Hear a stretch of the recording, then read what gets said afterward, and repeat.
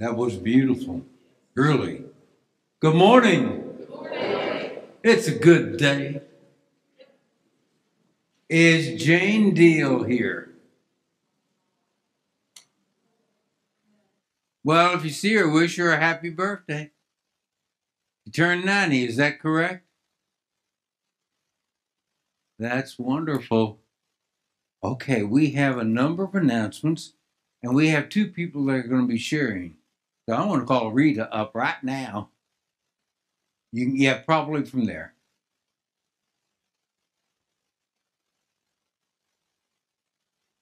Good morning. How is everybody? You should know by now that if you see me, I need something. And what I was here to talk to you for just a few minutes is about trunk or treat this year. I know it's a lot different than what we're used to doing. It's not the big extravaganza that we're used to, unfortunately. But we are doing a drive-through only trunk or treat. And the only thing that we are doing are the trunks. We're not doing the food or the games or anything like that this year. But as of today, I only have 6 trunks signed up to come that day. And it is the 31st. Halloween happens to fall on Saturday this year, and it's from 6 to 7. So if you've been thinking about signing up and you have not, or you need me to, if you have some questions or anything like that, just feel free to get with me today. I really need to know today how many trunks I'm going to have. This typically is really big for our community. I know a lot of people are wanting things to get back to normal, but for right now, this is as normal as our trunk or treat can get, but I still need the help.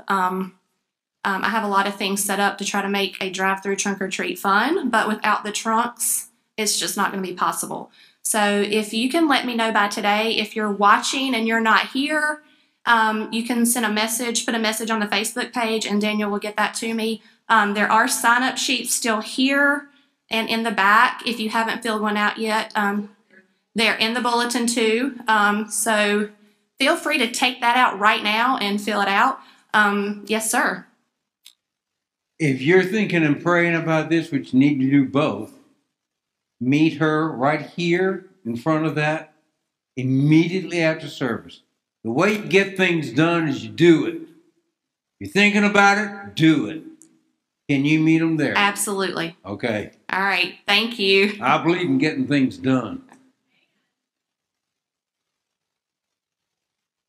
Yes, it's a big evangelism event for our church. It's not really a fundraiser in any way. It's more of a community event.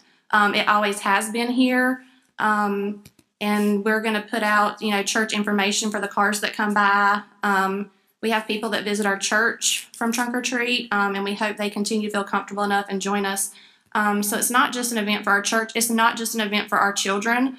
It's a community event, and it's an important event here. Even though it is Halloween themed, it's not scary Halloween themed, and it's typically fun. So it's just a big event for everybody here, but I just need the help and the support to get it done.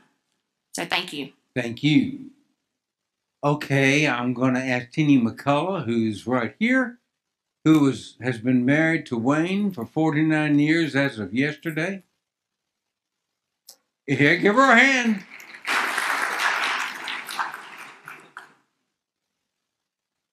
Bless her heart. Thank you for that. This shoebox represents something that we're going to do this year. It's called Samaritan's Purse. And Andrew asked that I say a word or two today and show an example of what you can put in here if you want to do it. Our youth used to do that, but of course, as Rita just said, things aren't normal this year. And we thought we would do a church-wide thing instead of just a youth group thing because they can't meet. So anybody in the congregation that would like to is invited to get a shoebox. It can be a shoebox that you purchase shoes in or something like this. Yes, sir? Andrew's buying 100 plastic shoeboxes. Oh, is he? I didn't know that. So Andrew's going to have the shoebox. All they have to do is bring the contents. I didn't know he had those. There you go. We're working together as a team. Okay. I was not privy to that information. That's okay. Anyway, when you get a shoebox, there's a list of things that you can put in it, and I've got a few examples here. There's also a list of some things that you cannot put in it, like candy, liquids, toy guns, These are going to countries that could have some really interesting lifestyles there. So if this is something that you're thinking about doing and you're not sure what to put in it, I'm going to put this up front and you're welcome to look at it. Okay, while she's going back, I got a couple more announcements. Pull out your brochure for me, please. Just make it happen. Pull it out. On the red panel, you see it? Look at the red panel. Down at the bottom corner is that list of do not include. I have been on the packing end for Samaritan's Purse twice, and you would not. Oh, you don't have this. Well, let me see it. So I assume that's what you had. Does it not say distribution packing? No, it doesn't. Well, all right. These are in the office. Okay, okay, I'm going to read it to you. Candy, toothpaste, gum, used or damaged items, war-related items. None of this can be given. Seeds, food, liquids or lotions, medications or vitamins, breakable items or glass containers or aerosol cans. Because you're going to make these wonderful boxes and you're going to give Christmas to these children across the world. Will you ever see them? No, but it doesn't matter. What is going to happen, though, when it gets to the receiving section, then a pamphlet from Samaritan's Purse is going to go with your box, and the gospel is going to be shared with the child in their language. So it's just a huge, wonderful deal. My little church, Mount Hermon, is a little tiny congregation. I served for 7 years. I mean, they did 131 years. And it was crazy. It was wonderful. This is an opportunity to put flesh and blood on the love of Jesus. And it's just a wonderful opportunity. Okay. You all received your membership update in the mail. Did you receive them? 3-page document from the church. How many received it? Raise your hands. I want to know. Okay. If you didn't, or recheck your mail, because they all went out. I know that, and there were 300 that went out. So just return them as soon as possible. Next week in the bulletin, I've mentioned these constitutional changes in the NLC Constitution. Unlike the ELCA, these decisions were made top down. Our decisions in the NLC are being made with congregational input. So I will have those changes in the bulletin, and then on November 15th, I think it is, when you have your annual meeting, that's when you'll either approve or disapprove, but you'll have plenty of time to know exactly what you're doing. If I have my messages right, does council meet briefly at 9 a.m. next Sunday? Okay. We'll talk more about it. I had it on my calendar. It could be wrong. And Pastor Heidi Punt, the pastor at Union Lutheran, is being installed next Sunday at Union at 3. So we're very excited about that. Are there any other announcements? Okay. Again, please meet Rita here after services, and we can have that trunk and treat full. Okay? God bless you. Would you now please rise that we can make confession to God as we prepare for holy worship? Let our service begin in the name of the Father, and of the Son, and of the Holy Spirit. Amen. Almighty God, to whom all hearts are open, all desires known, and from whom no secrets are hid, cleanse the thoughts of our hearts by the inspiration of your Holy Spirit, that we may perfectly love you and worthily magnify your holy name, through Jesus Christ our Lord. Amen.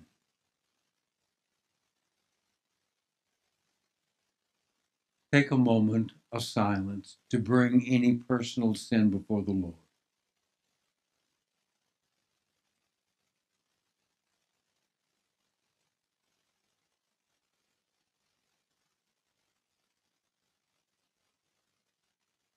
Father, thank you for hearing our personal confession.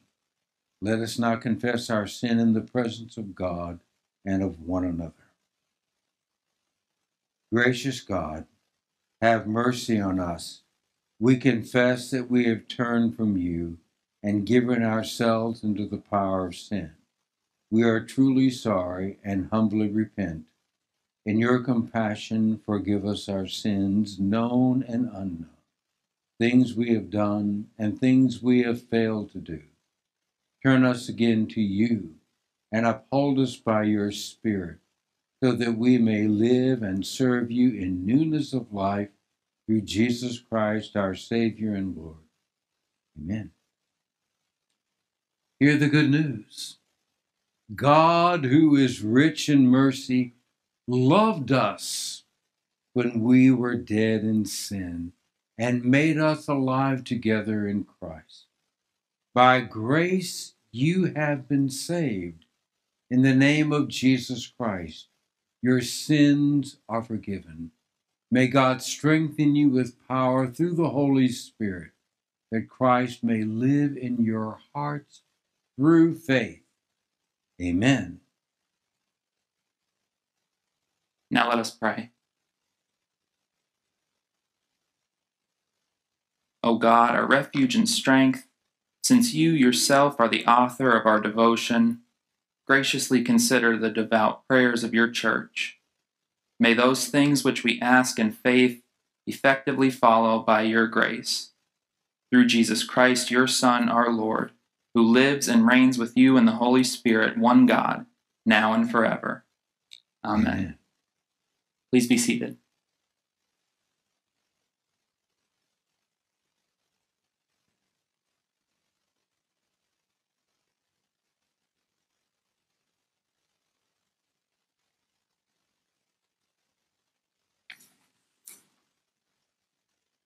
Our first reading is from the 45th chapter of Isaiah.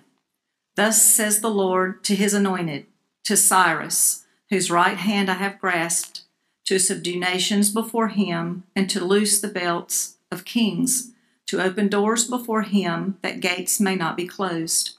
I will go before you and level the exalted places. I will break in pieces the doors of bronze and cut through the bars of iron. I will give you the treasures of darkness and the hoards in secret places, that you may know that it is I, the Lord, the God of Israel, who call you by your name. For the sake of my servant Jacob and Israel, my chosen, I call you by your name. I name you, though you do not know me. I am the Lord, and there is no other. Besides me, there is no God. I equip you, though you do not know me, that people may know from the rising of the sun and from the west that there is none besides me. I am the Lord, and there is no other. I form light and create darkness. I make well-being and create calamity. I am the Lord who does all these things. Here ends the reading. Let's read responsively from Psalm 96. Sing to the Lord a new song. Sing to the Lord, all the whole earth.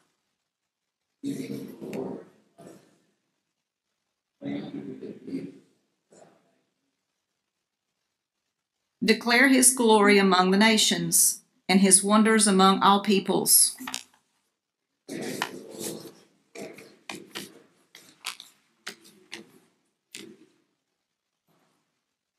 As for all the gods of the nations, they are but idols, but it is the Lord who made the heavens.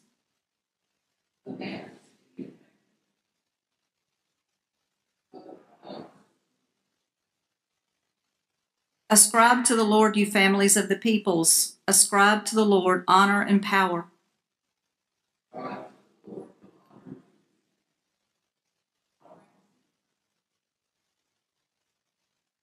Worship the Lord in the beauty of holiness. Let the earth tremble before him.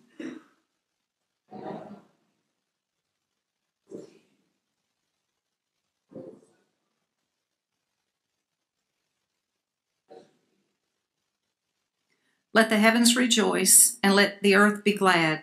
Let the sea thunder, and all that is in it. Let the field be joyful, and all that is therein.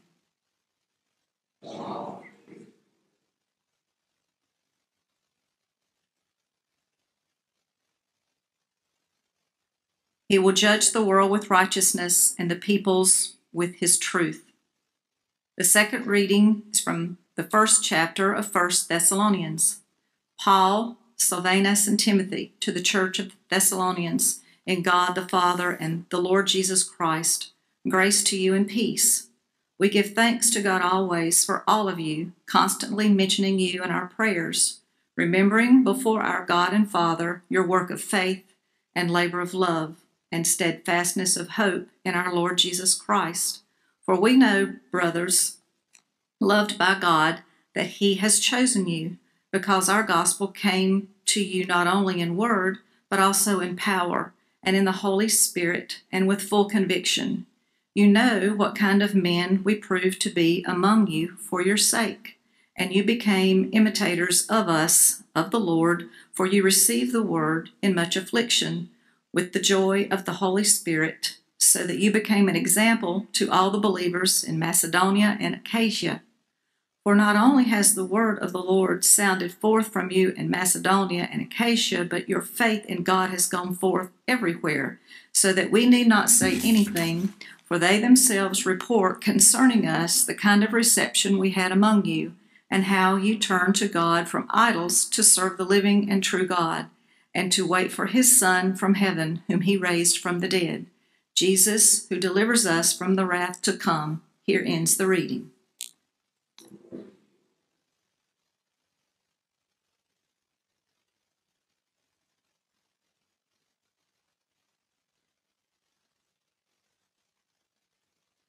Stand for the reading of the Holy Gospel. The Holy Gospel according to St. Matthew, the 22nd chapter. The Pharisees went and plotted how to entangle Jesus in his words.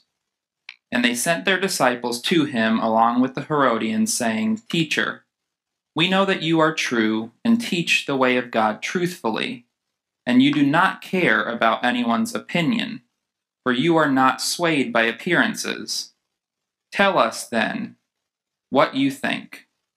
Is it lawful to pay taxes to Caesar or not?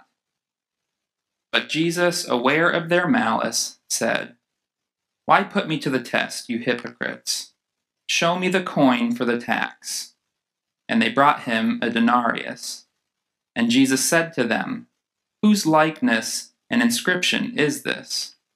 They said, Caesar's. Then he said to them, Therefore render to Caesar the things that are Caesar's, and to God the things that are God's. When they heard it, they marveled, and they left him and went away. This is the gospel of the Lord. Please be seated.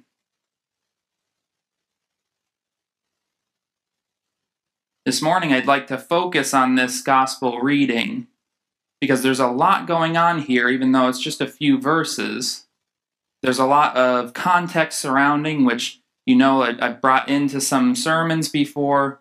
You know that if you've been to Bible study or watched any of the Bible studies online, I really like to bring in the context so we can really see what's going on a level that's a little more accurate maybe than if we didn't do that, because we are separated by so much time and cultural differences from the first readers or from the people who experience this with Jesus, that I would like to do that and try to bring this out, to try to see exactly what these people are going through, and the first readers and first hearers are just assuming that we might miss.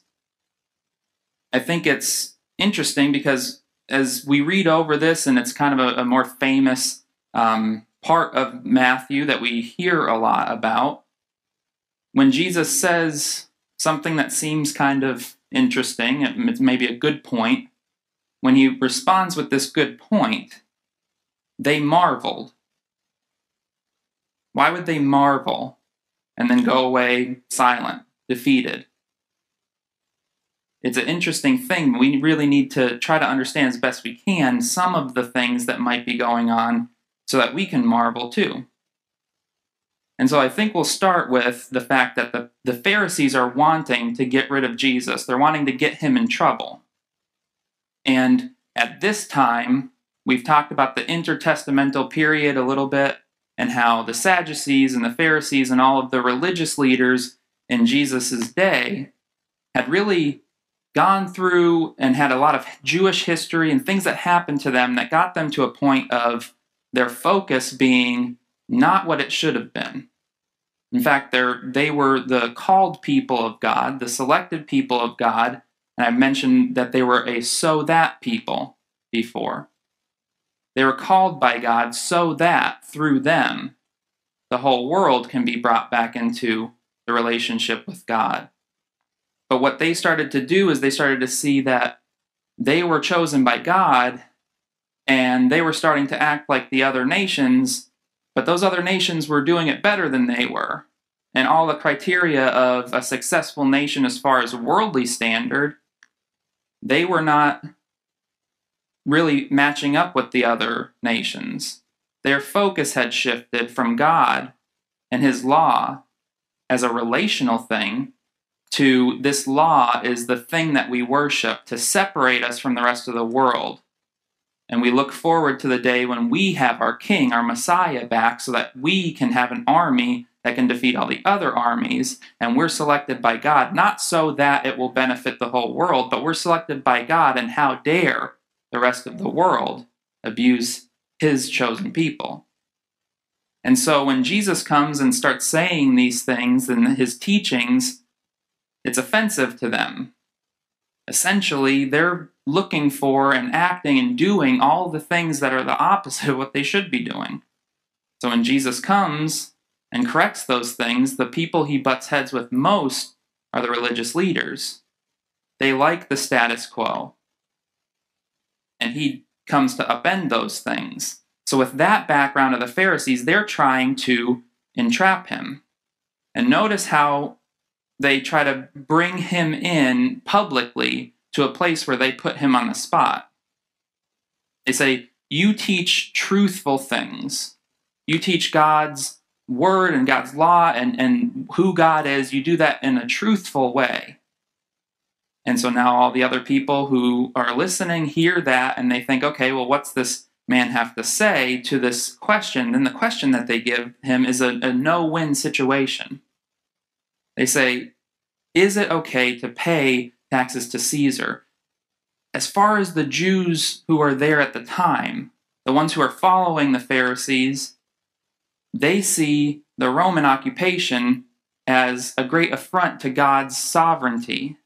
They think that paying taxes to Rome is treason. They're supposed to be God's people with no king but God, no king but this Messiah who's going to come on behalf of God to free them from foreign oppression. And so to give in and to pay taxes to Caesar is treason. So if Jesus says that, He alienates all of the Jews. Also, there are some Herodians around, and there are some other folks there who are going to hear if He says, no, don't pay your taxes. Now, the power of Rome would come down on Jesus. Rome will let you have your religion.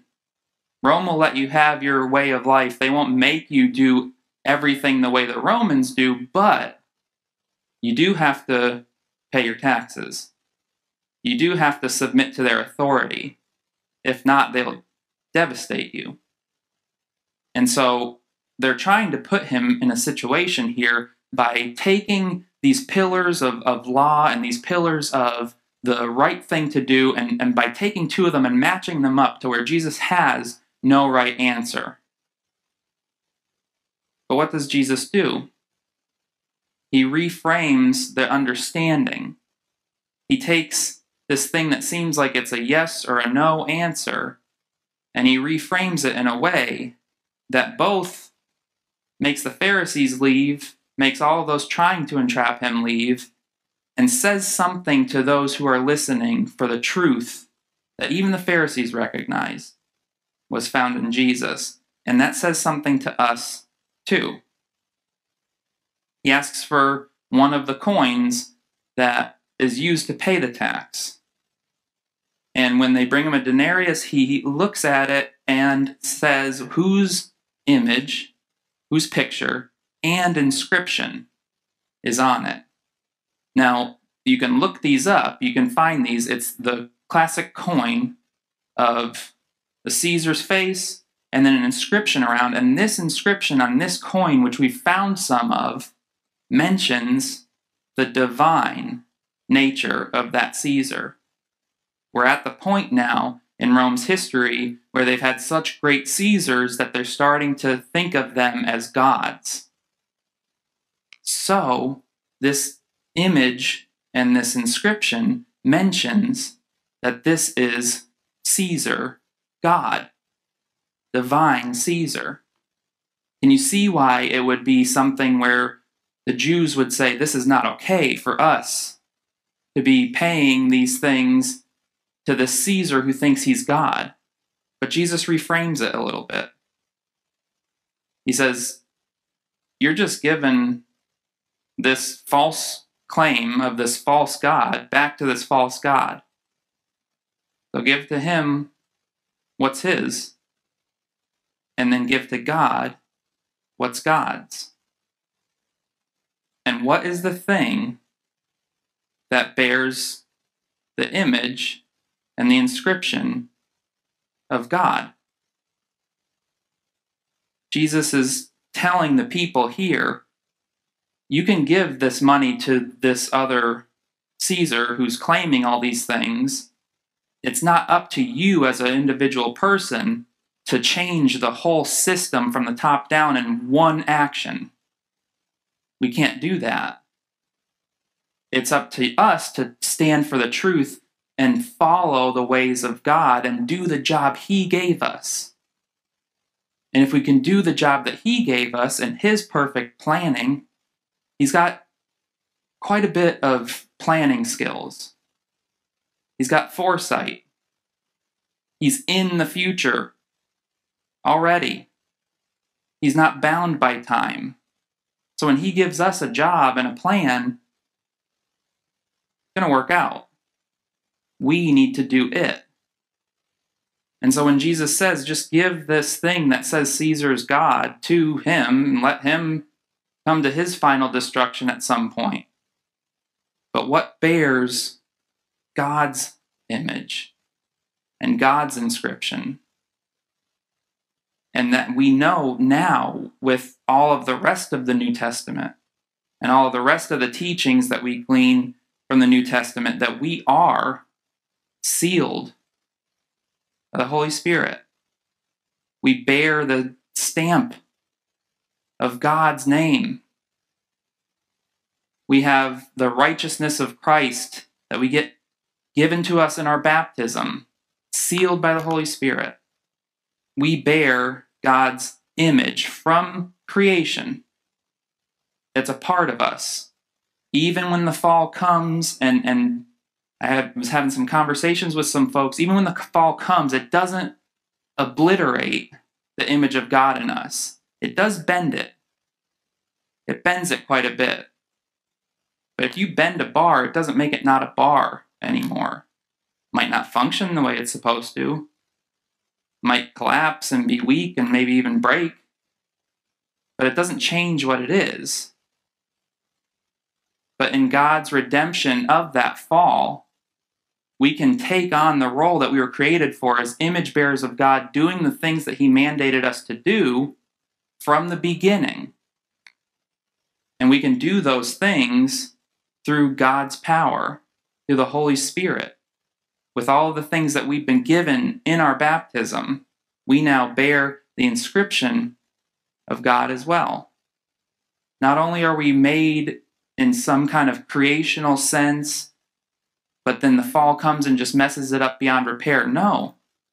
Jesus' work and where we find ourselves today as a part of this church, we can do those things that we were created to do.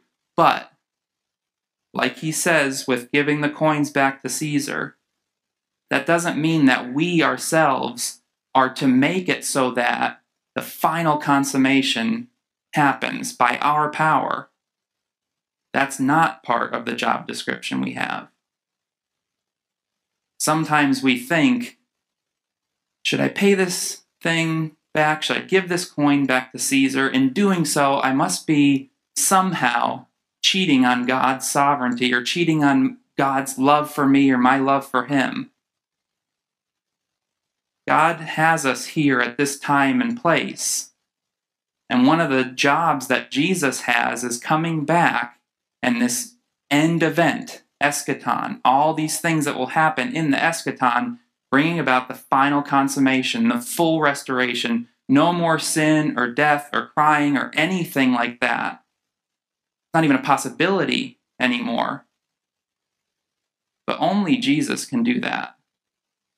So what we need to do is take very seriously the job we have been given, which is to hold to God's standard, to let that be our standard and our norm and our guide, and take it seriously.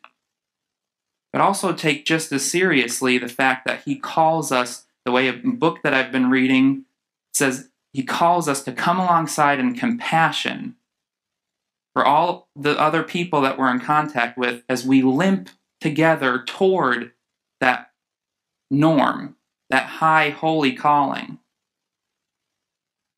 That kind of pastoral care, we can think of the priesthood of all believers, all of our Christian care for one another, means that sometimes we do have to do things that might seem like it's not quite right, but let's not put the pressure on ourselves of saying, if I do pay this tax to Caesar, am I just giving the world over to Satan? We can't do that. Satan's not the king of the universe. Christ is. And we already know the end of the ball game. We already know the score. We already know that God wins, right? And we already know who's the one who makes that happen. That's freedom. That's freedom for us to just do the job we were given. That's freedom for us to stop feeling torn between the right thing to do in this situation. Just love your neighbor. Loving your neighbor can't become the standard to where we just let them burn their hand on the stove like we've said so many times before. It's not judging your neighbor to say, listen, that's going to hurt you. And I'm not the one coming up with that. God's coming up with that. God has a higher standard, a higher norm for us. But we can't use that higher norm to downplay the extent to which we're called to be in this messy world and be the hands and feet of Christ, loving our neighbors. Pay back to Caesar the things that bear his false inscription and his false divine claim. In doing so, you're not cheating on God. But then remember that you are the one.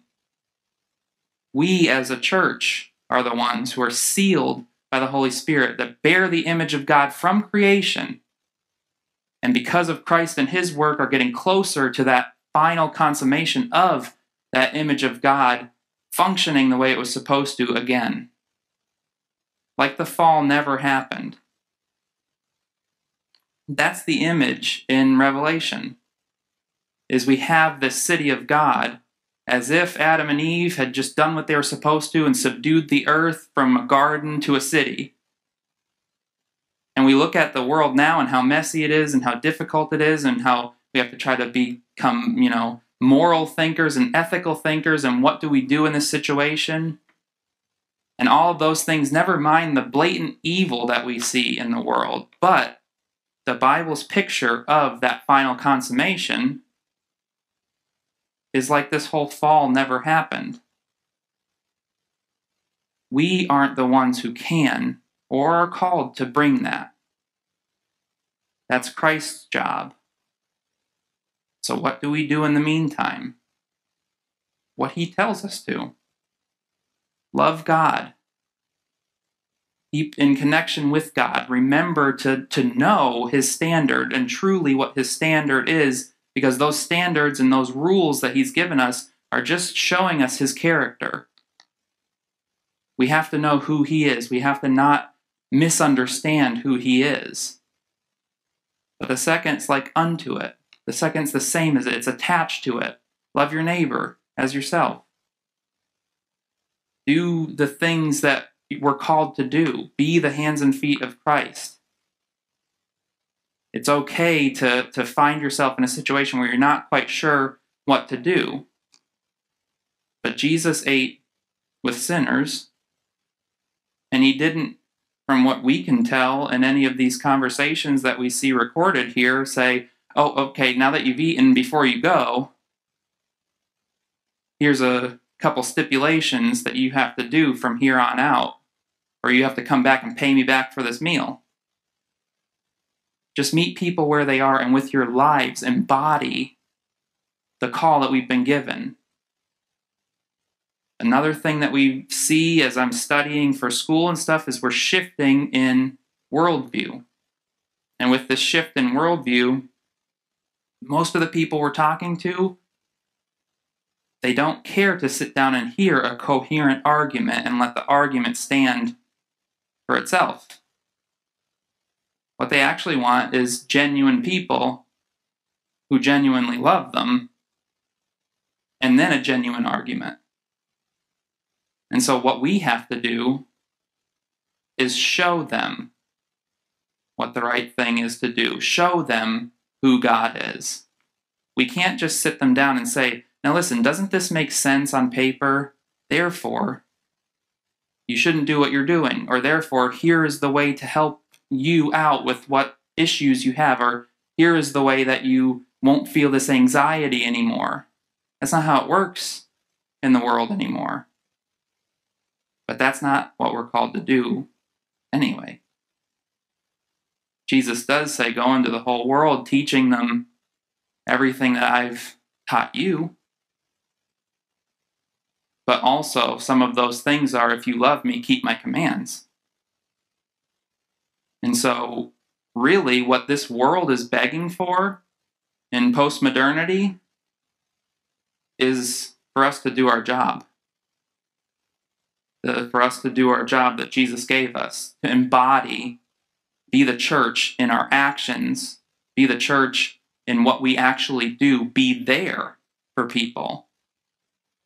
To not answer their needs with a piece of paper and an argument, but to be relationally there for them, to love them, to have a genuine relationship with them. Then, if it comes down to it, and they start to open up to what's making this happen within a relationship, then the answers that you are seeking to share with them on paper are going to come up. The truth of God's not going to be contained just because you're loving people. In fact, that's the only way it's going to spread. That's the job He's given us. If I try to sit down with my daughter and just start teaching her theory of things, she does not pay attention. She moves around a bunch. She comes up with other things. She adds her 2 cents. We don't get many places. But if we're out doing things together, if we're father and daughter and just living life as father and daughter, you'd be surprised the stuff that she asks about. You'd be surprised the stuff that she says and I add to it, and then she adds to it. I'm like, that's good. I'm going to use that in one of my papers. It's just doing life. It's loving our neighbors. It's treating other people the way that they ought to be treated, given that they bear the image of God, whether they're in the kingdom of God or not from creation. But what we are to do is to bring more and more people into this kingdom of God and have them sealed with the Holy Spirit as well. And the only way that that's going to happen with the culture that we have now is if we live it, not just argue it, not just write it. And that's the thing we're called to do. So I think that it's something that might look scary to us, but it's something that Jesus shows here. Sometimes we get into issues where it's a yes or no, and it's not actually that. We just need to reframe it. And I think that that's what we're seeing with the world today. It's not actually as scary as it looks. It's different. That makes it a little, uneasy territory, but it's not actually scary, given that they're asking us for what Jesus has told us to do. They're making our job super easy. When we're not sure how to proceed with this constantly changing culture, just do what we should have been doing the whole time. Just do what we're called to do. Follow that because they're begging for it. Let's do those things. Let's remember that Jesus' question about this coin is inferring now whose image and likeness and inscription do you bear? We know that answer. And we know that because of that answer, it changes everything for us. Things aren't nearly as complicated as they seem. And we shouldn't have ever thought of it that way, but even more so now. Love God. Love your neighbors as yourself. This is what the church is supposed to do. This is our job given us to us by this perfect planner. And then, knowing we can't do it on our own, given the power by the Holy Spirit, driving us in doing this. Let's just do our jobs the way He says to do them, because that's how we take these complex issues and make them simple enough for us to do it. We're really only having to do what we always should have been doing, what we're called to do. To me, that seems pretty simple. Amen.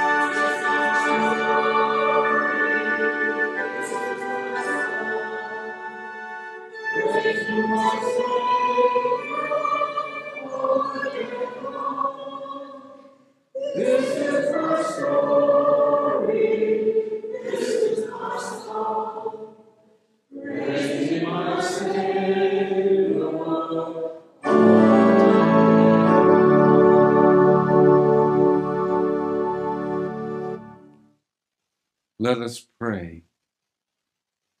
Gracious Father, just a moment ago, Jana quit playing. And all of a sudden, your servant heard individual voices praising you in such a unique way. And what Jordan just said, to be about your work makes it very individual, and our voices singing your praise in an individual way is a simple and beautiful expression to what we've been called to do. And so my prayer is that this week you would open up opportunity, moments, conversations, prayers, where we can take that which has been placed in our hearts, in our baptism, and translate that into action so that someone knows that they're loved by God because we care.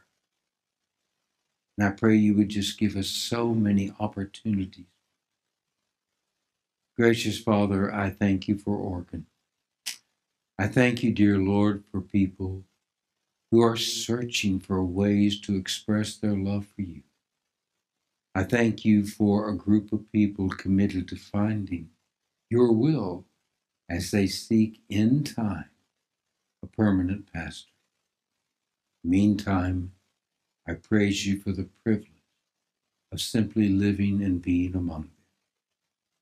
Father, our world is filled with many things. Some of it is so bad. And we just pray that in the infusion and gift of the Holy Spirit, that hearts could turn from hatred to love. We pray for those who have to lead, and we pray for the political situation, that the rancor and the hatred that just seems to be so evident can be moved to feelings of care and expression that will do your will, build our nation. We pray for those who are going through special needs, those in our hearts that we name, now either on our lips or within our hearts. We do this now. Fred Basin.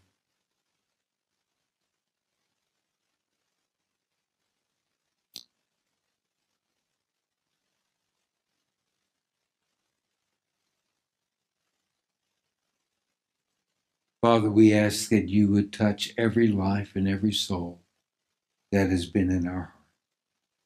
Where they are lonely, fill it with an expression of care. Where there's just illness and possible death, to surround them with comfort. Father, we offer all of these prayers in the precious name of Jesus, who has taught us to pray.